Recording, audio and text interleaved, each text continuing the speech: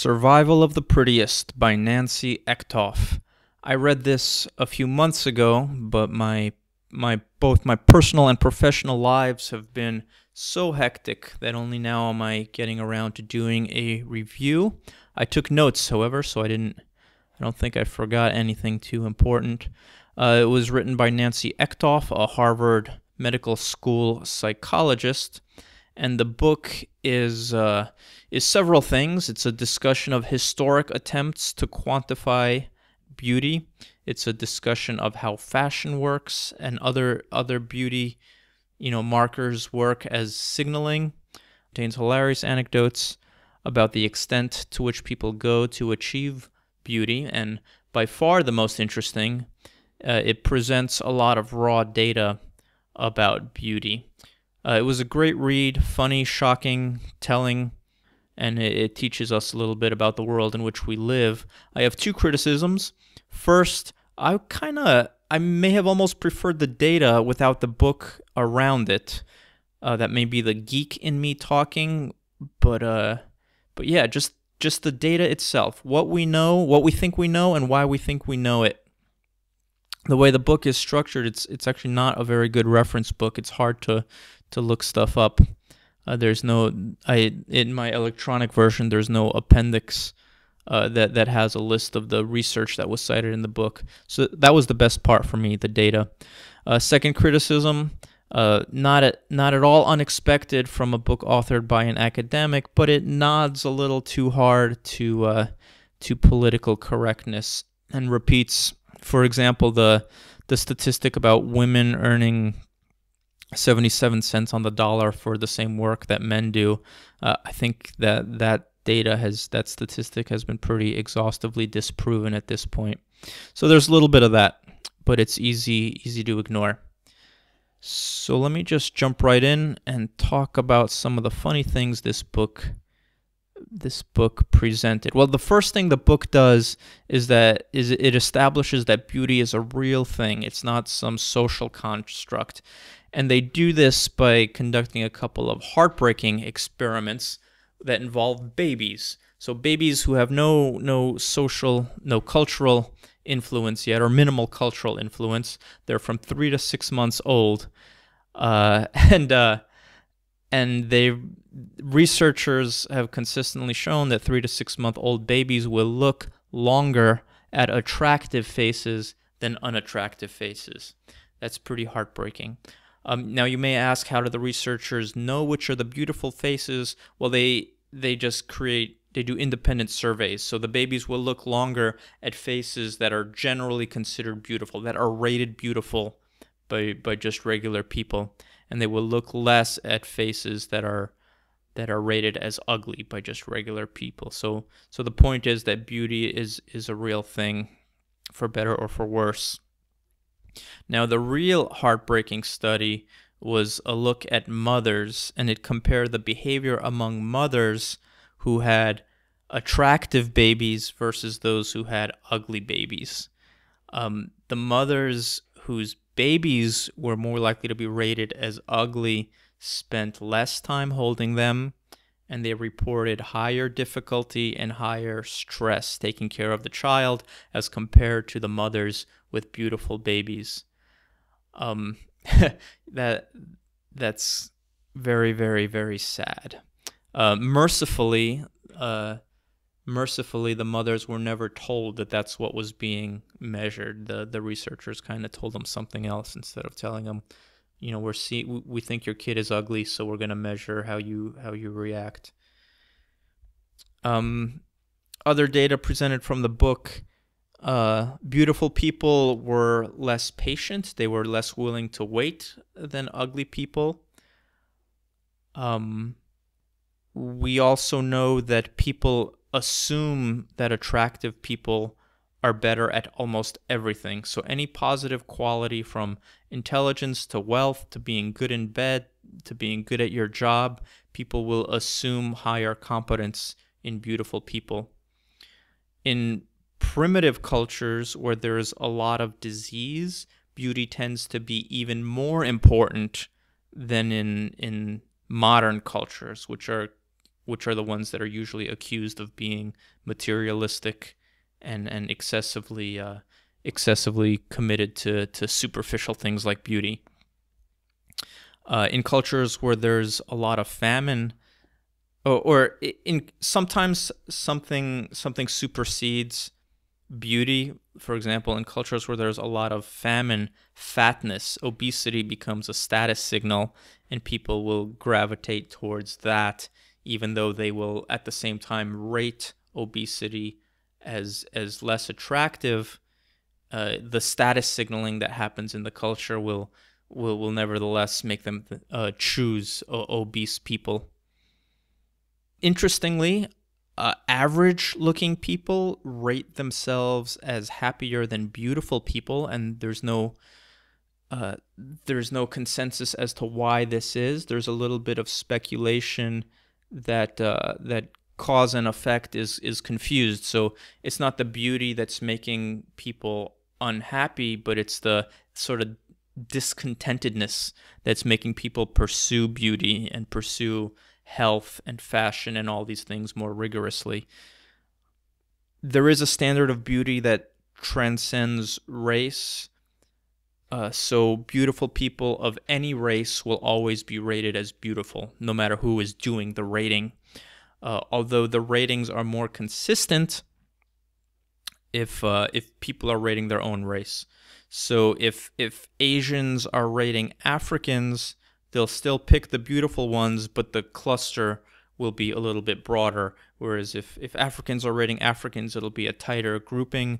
If mestizos are rating mestizos, Asians rating Asians, Europeans rating Europeans, it'll just be a tighter cluster. But there is consistency when you do this between races.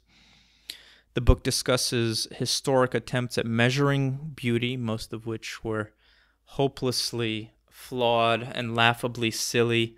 One attempt from several hundred years ago involved face angles, and by this methodology, Greek statues had the greatest face angles, followed by Europeans. That was interesting to me because I had no idea that old Greek statues were exaggerations of European faces, but in fact they are. When we do know a few consistent things about beauty. For example, symmetry is a big deal because it's a sign of health. That's consistently part of beauty.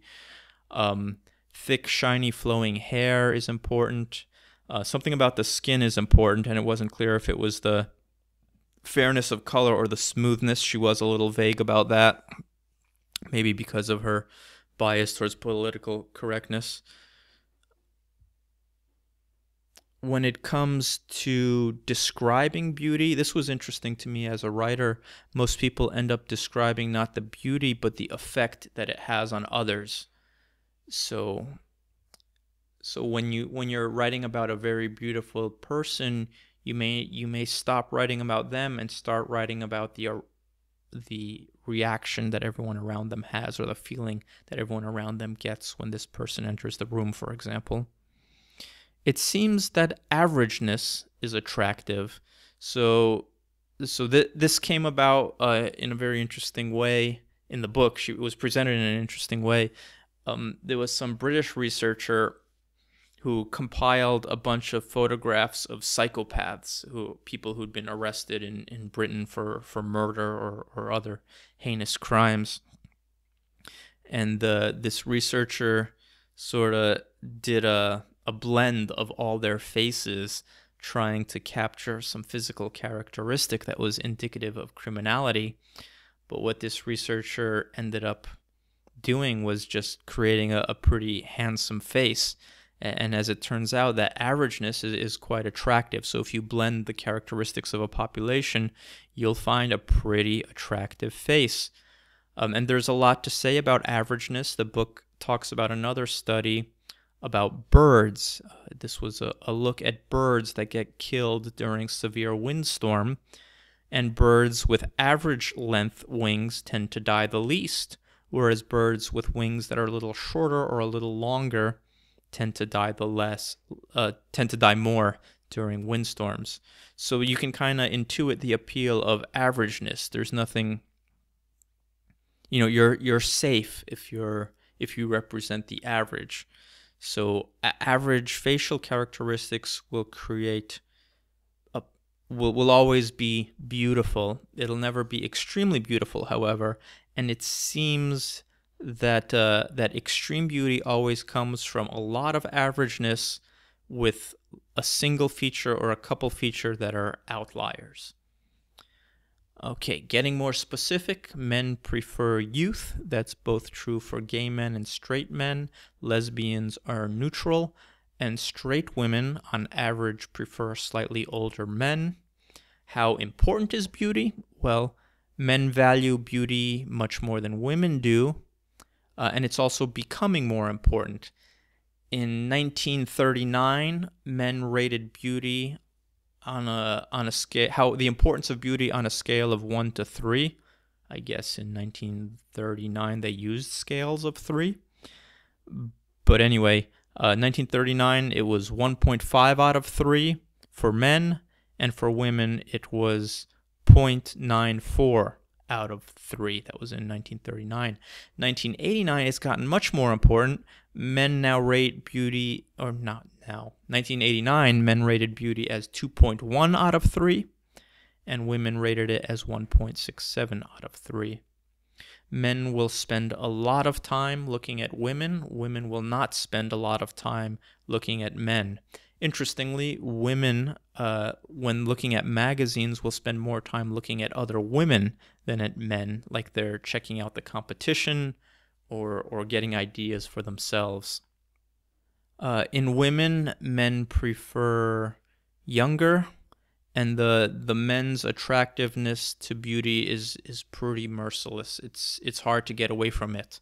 However, before any female listeners start complaining, the women's attraction to men's status and wealth is just as merciless. You cannot get away from it. In one study of medical school students, 60% of men wanted a woman who earned less money than themselves, and none of the women, 0 of the women, wanted a man who earned less money than themselves. Pretty telling. There was a study of West Point cadets, which I liked a lot. West Point is the United States Army's military academy. It's where the Army gets its officers from. And I like this study because it punished false signals. The study found some correlation between masculine facial features and the rank achieved by male cadets, like a prominent jaw, deep-set eyes, small ears set close to the head, and a prominent brow. So cadets that had those facial features seemed to achieve a slightly higher rank.